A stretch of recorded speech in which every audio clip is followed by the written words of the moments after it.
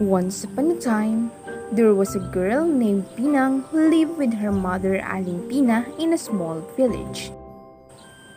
Pinang was a girl who always played with her friends outside their house.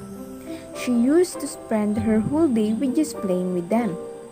She never helped her mother in doing the household chores.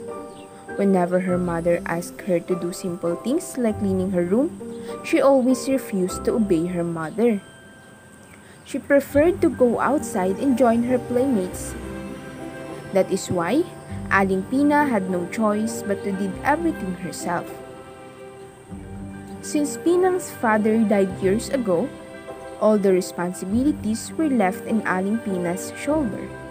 She worked hard to earn money and spend extra time for household chores. Since Pinang was too lazy to do the household chores, she doesn't know anything about it. One day, Aling Pina got sick. She was badly sick that she couldn't even stood up. She was just lying in her bed without enough energy to move. After a while, she touched her stomach as she felt hungry. Since she had no strength, she had no choice but to ask Pinang to cook. "Pinang, can you cook a porridge for me?" Pinang was so annoyed, but since she knew that she had no choice, she go to the kitchen with a heavy heart. After a while, she came back to ask her mother for the pot. "Where can I find the pot?"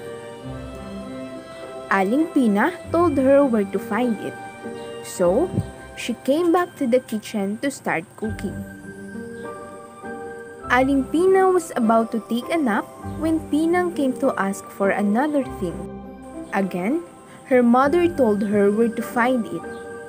After a minute, Pinang came back to ask for the ladle, which was located just next to the pot. Due to her sickness and annoyance, Aling Pina got angry. "I wish you grow 100 of eyes so that you will be able to see what you're looking for."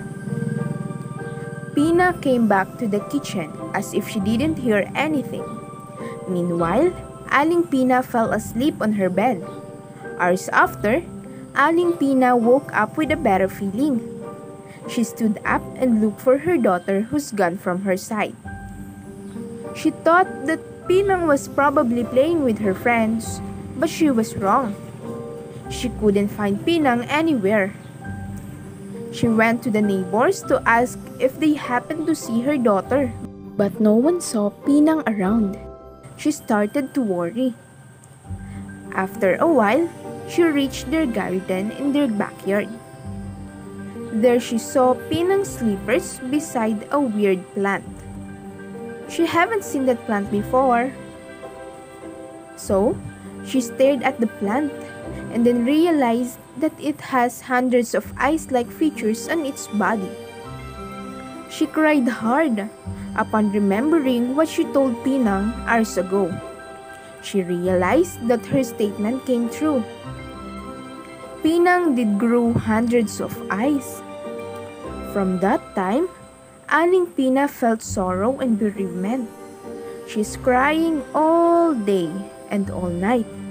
To show her love to her lost daughter, she took good care to the weird plant and she called it Pinang, then later known as Pinya or pineapple, a weird plant with hundreds of eyes. And that is the legend of pineapple.